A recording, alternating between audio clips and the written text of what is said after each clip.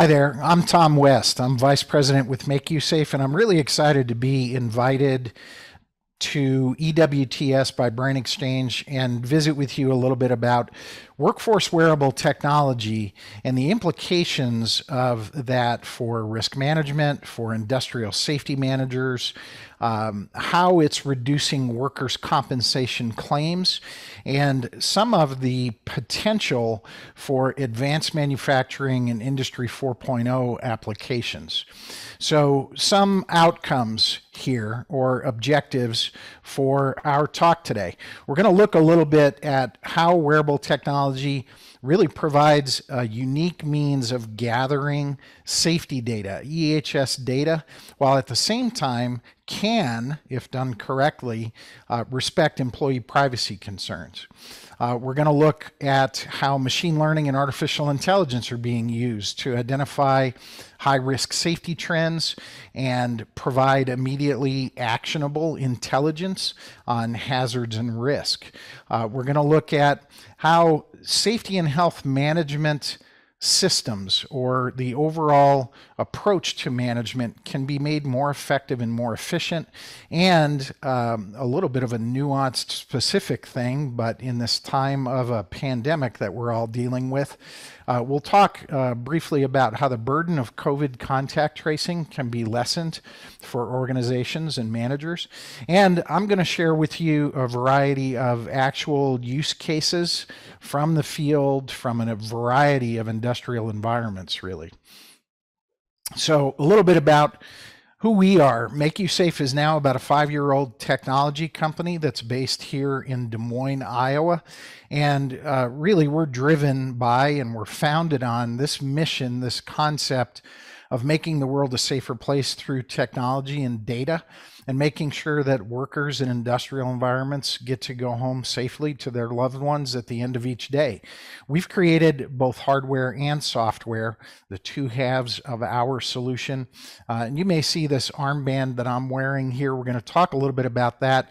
It's our product, it's our solution, but we're really in a space that hasn't existed before. So we're going to talk a little bit about what we've learned in the last 5 years in terms of our solution, what it does, how it solves a problem, and also look at the software side of this as well.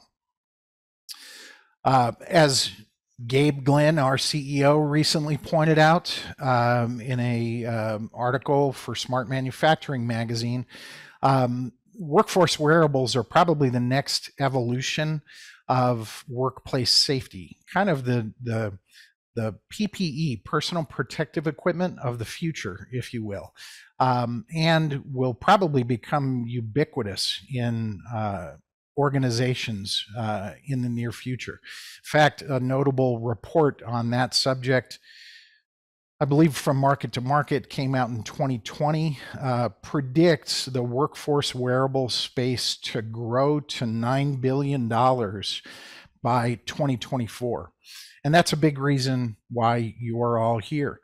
So we're awfully happy that we're being equally well received in safety circles, as well as in workers' compensation insurer theater, if you will.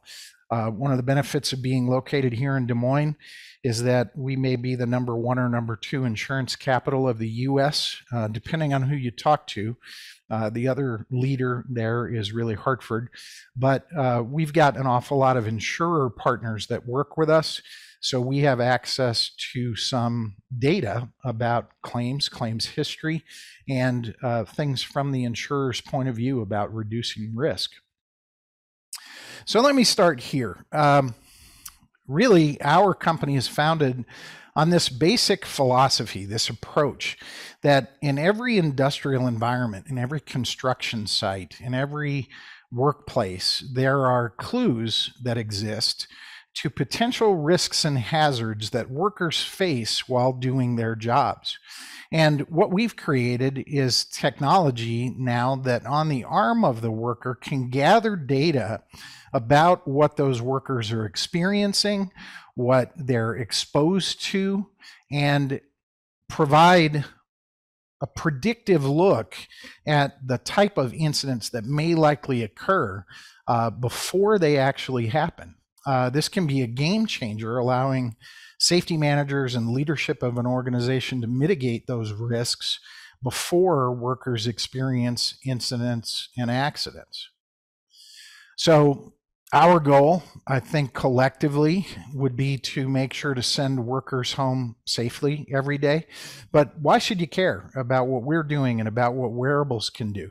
Well, 5 years ago when we started this company, I was battling with some of those same questions. How do we calculate ROI, or how do we communicate the value of keeping nothing from happening?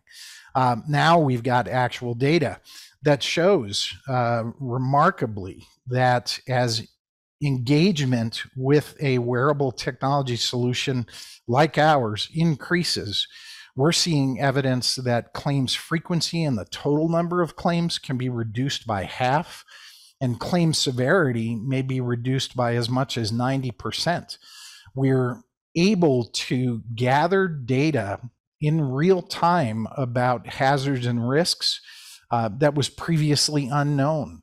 And that is important for understanding what's happening right now within my facility or on my site, and providing that to leadership so they can do something about it.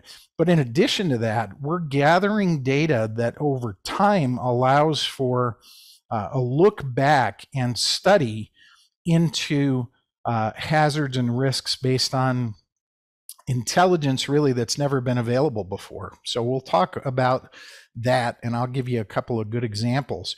We're also seeing increased transparency, increased engagement, and communication streamlined between the front lines and supervisors. And I think all organizations realize that that is needed in order for them to compete. And we're looking at improving the effectiveness of safety and health management systems, really making life easier for the safety managers that do a very difficult job already. So those are benefits that are being realized right now. So let me paint a little picture for you about how our solution works. Again, this is innovative technology that hasn't been around for terribly long. So imagine, if you will, a worker walking into their facility, walking into their job, and maybe right next to the time clock, the first thing they face is what we call our Make You Safe base station. It's really a kiosk that hangs from the wall. There's a keypad on it. You might see some of them actually back there on the wall behind me. A worker simply enters on that keypad their unique identifier code, could be employee ID number, and that base station houses 20 wearable core devices. One of those bays will flash green, as you see in the photo here, and a worker simply removes that and inserts it into an armband worn holster on their arm. I'm going to hold one up to the camera here so that you can see that core device is separate from the armband, and maybe it's about the size of my thumb, about the size of a common matchbox. They simply put it into their armband and they can begin going about their day, doing their job. They don't really have to interact with the device at all. And passively, it begins collecting data from the environment around them that allows for a better understanding of the hazards that they're being presented with, the exposures in the environment around them. And now data from that connected worker is transmitted in real time back to our base station. We call that our edge device. The base station is connected to the internet, and it relays that data to our cloud computing platform, and then it shows up on any device, even a mobile smartphone, for safety leaders in our app that we call Make You Smart. So you're probably asking yourself, exactly what kind of data are we talking about here? What's being collected? And numerous sensors are labeled here on this model of our wearable device, but I kind of like to talk about this in terms of 4 general categories or types of data, if you will. And let's start with data about environmental conditions, which, if you've ever been in an industrial environment, or you can picture one, are ever changing. 2 workers may be experiencing dramatically different environmental exposures, even though they might be just a few feet from one another, based on what side of a piece of heavy machinery they're standing on. So we're monitoring things from temperature and humidity, which can calculate the heat index for each worker, to noise level exposure, sound exposure. In accordance with OSHA guidelines, we're looking at sound in multiple octaves, and we're calculating the time-weighted average for each worker in real time. We're looking at things that may impact overall productivity or impact fatigue, like light levels, no light levels, or low light levels. We're also monitoring air quality, and we'll talk a little bit more about those things, but these factors are typically the realm of an industrial hygienist, a professional who studies these things. Now you could almost say that we've got an industrial hygienist on the arm of every worker. Secondly, we're looking at potentially hazardous human motion in the top right-hand corner. This is typically the realm of ergonomists.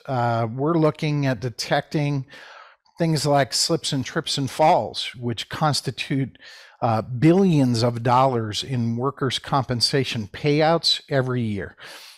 For those of you who may not be familiar with this, just stop and consider for a moment that the typical slip that requires time away from work, probably to go look at, visit a doctor and maybe get an x-ray taken because I injured my wrist, costs in excess of $46,000 per occurrence. That's mind-blowing. The total workers' comp payouts annually in the US alone, the last number I saw prior to COVID, were on the order of $63 billion a year. That's more than $1 billion a week in the US. So in addition to slips and trips and falls, we're able to see the kinds of things like pushing and pulling and repetitive movement that contribute to exertions and strains. Individually, these are important in understanding what is happening to workers right now. But as I alluded to earlier, over time, we begin to get a picture of overall worker physicality. We can see who is working more physically than others doing the same job and those kinds of things. And I'll give you some examples. Third would be this spatial awareness component. In addition to identifying the location of where these indicators are being detected or gathered, you could kind of envision like dropping a pin on a map. We're able to see where these things are happening, and that paints a picture of trends and patterns throughout the day. If I had 3 slips in my loading dock area this morning, that's the kind of thing I want to be notified about. But we're also able to see what workers are close to and whose other wearable devices workers are within close proximity to. And I'll give you a couple of examples of this as we go on, but that leads to contact tracing capabilities, which quite honestly wasn't even in my vocabulary a couple of years ago, as well as controlling or restricting access to certain areas of a facility, or maybe locking out a machine that some people don't have credentials to be able to utilize. And last but not least, there's a button in the middle of the device that allows a worker to push it. They have to intentionally hold it down, but then they can speak into the device. A voice recorder is activated, and they can record a voice memo of up to 15 seconds. And in the world of safety, there's an idea called near misses, or good catches, or observations from the front lines. And it's often been said that more near miss reporting may be the holy grail of keeping people safe in industrial environments. Yet everybody agrees we don't hear about but a fraction of those things that actually are occurring to workers. So this idea of being able to push a button, not leave your work, not stop your productivity, or not have to remember to go to another building and fill out paperwork, but being able to report those near misses and good catches and observations is breaking down communication barriers and resulting in a whole lot more things being known by leadership so that they can be fixed.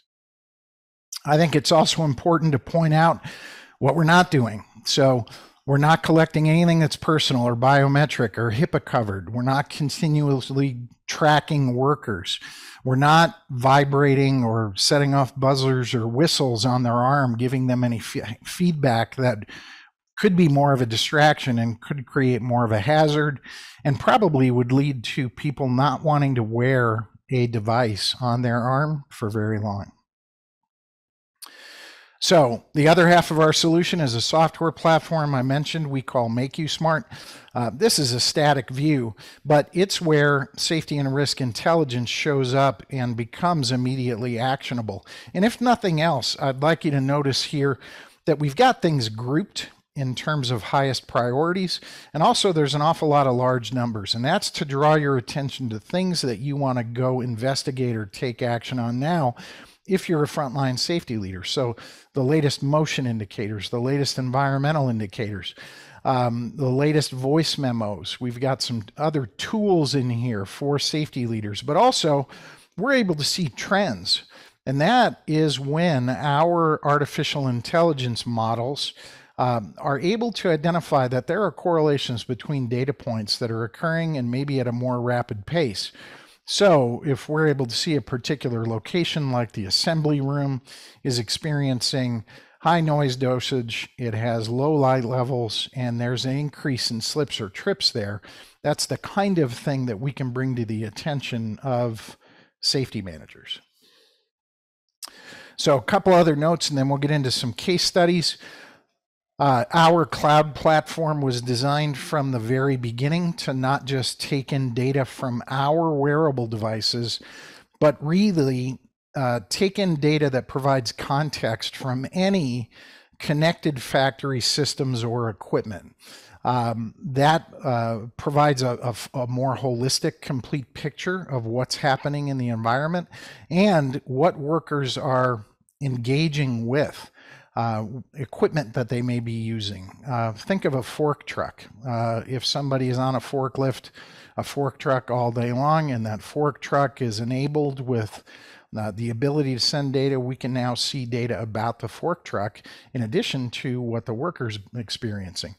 If we had an area that was accumulating condensation on the floor and there was an increase in slips there, we might be able to, using MakeYouSmart, automatically engage with the HVAC system and turn on air handlers to mitigate that risk before people get hurt. But MakeYouSmart really can be at the center of much more than just safety, and that provides opportunity really to now integrate the connected worker into the fabric of what's going on in the facility. So factory systems and equipment may talk to our platform and may exchange data with the wearable device or with our platforms to provide a greater understanding for operations and facilities managers as well as safety managers. So I did allude to this earlier. We call this technology range view. We have the ability not just to see what's happening around that worker, but also now able to see when workers are in close proximity to one another, like in the top left. Some of you may know that there are states passing legislation that puts the burden on the employer for generating immediate notification if workers have been exposed. So if Bob comes into my office and says, my wife was just diagnosed, I have to have the ability to pull a report that shows who Bob has worked around in the last 48 hours. We have that ability in our platform as well. And I might want to make sure that Jim in the bottom right corner is checked out, is authorized to be able to work on that piece of equipment. And now they can talk to each other, they can exchange data. So here's a couple of examples from the field in our deployments of Make You Safe. And this is a terrific example. As this picture depicts, we've had work in facilities that have workers in very close proximity with one another, and all of those workers wearing the Make You Safe device. 2 of those workers out of 3 never showed instances of high force motion, but one of them did. When we asked about that, we were told by safety leadership, oh, that's just Victor. Victor's a little bit different. He does things kind of in a herky-jerky way. He's been here a long time, great guy, great results. But next visit, we were there, we asked to see Victor and watch what he was doing because we wanted to understand. And first of all, Victor was blown away that anybody cared enough to ask him what he was experiencing. But secondly, he said, I can explain that pretty easily. I've got a nagging shoulder injury that I hadn't told anybody about, and it starts to bother me, and that's probably what you're seeing. Then we asked, why does the data show it gets more dramatic later in the week? He said, that's pretty easy too. I go to the chiropractor on the weekend, so Monday and Tuesday, I'm usually feeling pretty good, but Wednesday it starts to hurt, and Thursday and Friday it gets much, much more severe. That safety leadership team walked away from that conversation saying, we've seen this before, and we're self-insured. And that kind of cumulative impact on the body has cost us in the past $170,000. So we're really grateful to know this. Another example, we've been at work in companies, globally recognized names, where we've deployed Make You Safe wearable technology in multiple sites.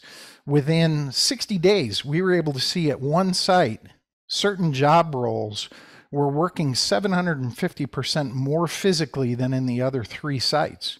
That provides an opportunity to ask a whole lot of great questions. How are they working? Are they working harder? Is everybody else working smarter? So it provided them with a good starting point for study to something they didn't know that existed. Make You Safe has TVOCs, sensors on board, which are volatile organic compounds, anything that gives off fumes.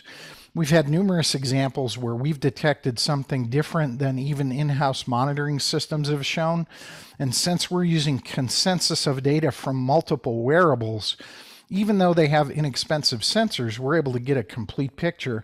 And in some cases, an easy modification like turning on air handlers an hour early mitigated a risk so workers didn't have to work in those environments. So we talked a little bit about voice recorded near misses.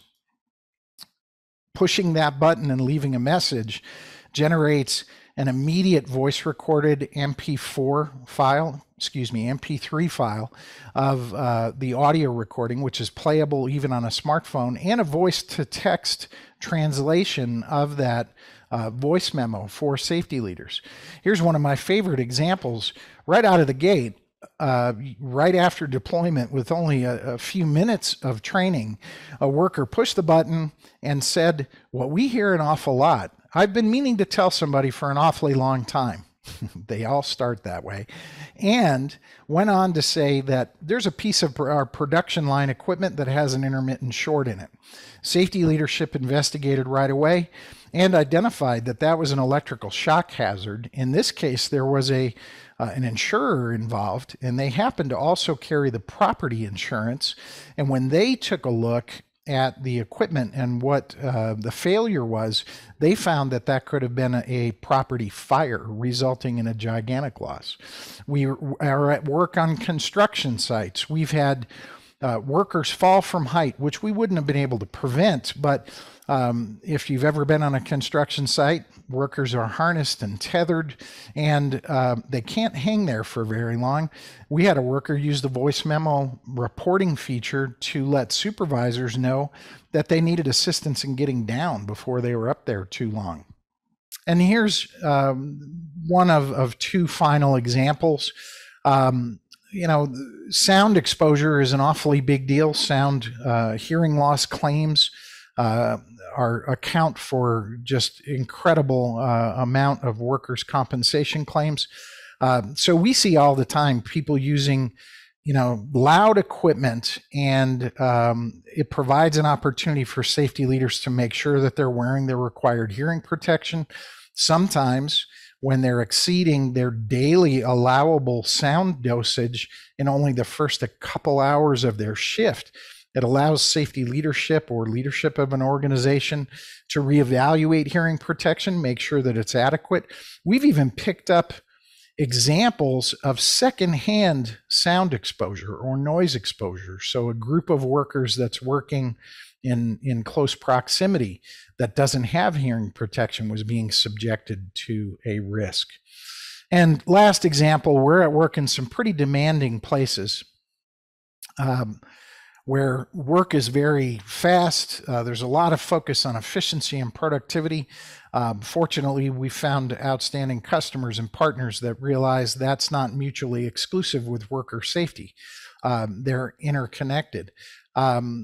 In the case of one partner, they're able to see and forecast that with a little bit of effort that is involved in deploying and managing Make You Safe as a solution, making sure that everybody is utilizing the wearable devices and that kind of thing, they're expecting a 50 to 60x return in terms of cost savings this year alone. So there is huge impact.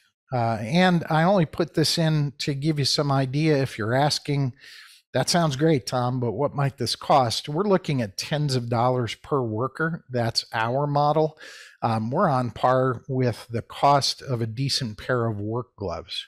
So thank you. There are some resources here available to you, a free download on our website. More use cases like those I've shared on our site as well. And my contact information is available here. Our staff is manning our virtual booth, and we would absolutely love to connect with you and answer any further questions you might have there. I will be available as well and would love to hear from you, your thoughts about our wearables, how they might be utilized, and answer any questions you may have. So thanks for EWTS for inviting us to this year's conference.